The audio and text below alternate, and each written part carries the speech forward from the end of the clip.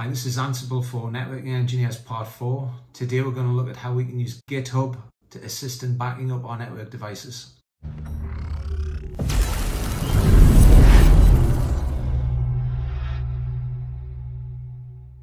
First thing to do is generate an SSH Key Pair.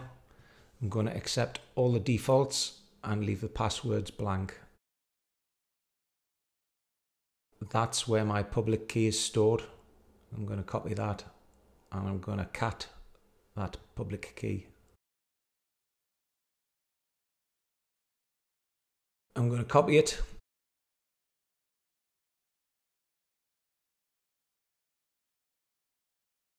and I'm going to go to GitHub and add that into my SSH and GPG keys. Paste the key there, give it a useful name. I'm going to call this one Ubuntu YouTube and add the SSH key. Confirm your password and it's added. I'm going to go to the repository I now want to clone, which is our YouTube repository.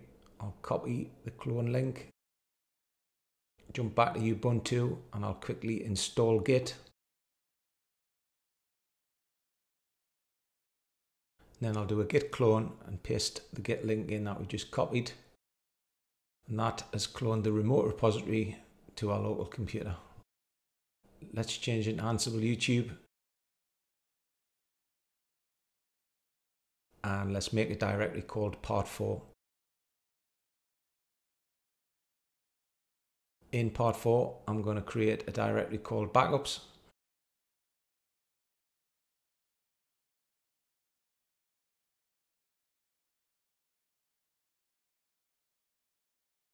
And within Backups, I'm going to create a README file. In the README file, I'm just going to write repository for backups. I'm now going to change back to the root of the repository. And I'm going to quickly set up my Git global user email and my Git global user name. I'm now going to do a git add dot, which will add everything. I'm going to do a git commit -m with the message add part 4. And I'm going to do a git push. You can see within the repository now, we've got a part 4 and a README file. I've created a YAML file called backup. Started with the 3 tags. And I'm going to name this one configuration backup pre-change. I'm going to specify the hosts to use as lab. I'm not going to gather the facts. And I'm going to create a variable called git branch and point it to the local repository we've just cloned. Under tasks, I'm going to create a fact to grab the timestamp so that we can add that to our commit messages. So we know what date we backed up the root as. I'm going to specify that to run once, so it only iterates once. And I'm going to debug the timestamp just to make sure that what we're grabbing is correct. And I'll set that to run once true just to prove that run once is Boolean. I'll run the play. We've set the fact. We've debugged the correct timestamp. What I'll do now is I'll delete that section now we know it works. And starting from line 16 now, we'll get our Git configuration into Ansible. So the first thing I want to do is switch to the target branch. I'm going to do a git checkout, point to the variable that we created, which points again to our local repository. I'm also going to git synchronize, so I'll do a git pull so we always know that what we're working with is the most up-to-date version.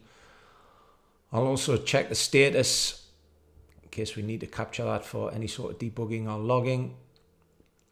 And finally, I'll add the files to the git staging area. I'll commit and push them with a git add, a git commit, and a git push. All the other parameters are exactly the same across all 4 plays. Let's test that it works. We'll grab the timestamp, we switch to the target branch, we synchronize with the remote branch, we check the status, and then we add to the staging area, commit and push. All works great. Okay, let's enter at line 30. we'll start sorting the configuration necessary to back up our network devices. I'm going to name this one NXOS devices. I'm going to create a block in case I need to add anything else into this section for NXOS. I'm going to call this one backup Cisco NXOS devices from inventory.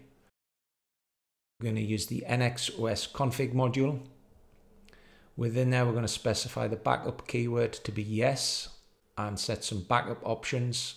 The first one being the file name to use. So we wanted to grab the inventory host name, whether it be R1, R2, ASA, etc., etc. We'll also set the directory of where we want the file to be copied to as the Git branch, which is our backups folder. And we'll get this to run when the operating system is NXOS. We did this in our previous video. I'm going to now do exactly the same for iOS devices. Taking note that this is the iOS config module. Everything else stays exactly the same apart from the conditional. The when statement needs to be when iOS, and I'm going to do exactly the same now for ASA. Using the ASA config module, everything else is exactly the same apart from the conditional again, which will be when Ansible network OS equals ASA. Let's give it a save and run the playbook. We've captured the timestamp. We switch to the target branch. We've now synchronized with the remote branch. The NXOS devices should skip everything apart from R7, which it has. We're now backing up the iOS devices, which should run on everything apart from R7 and the ASA. And task 3 should skip everything apart from the ASA device. Finally, we check the directory status. We add to the Git staging area, we commit and push. And now if we jump back into GitHub, we should see all of our devices have backed up with the appropriate inventory host name, and all the config is there and present. If you found this video useful, please consider subscribing or drop me a like. All the code that we've used in today's video is in GitHub. Links in the description below. Next time I'm going to look at Cisco Pi 8 AS and how to gather structured data from our network estate.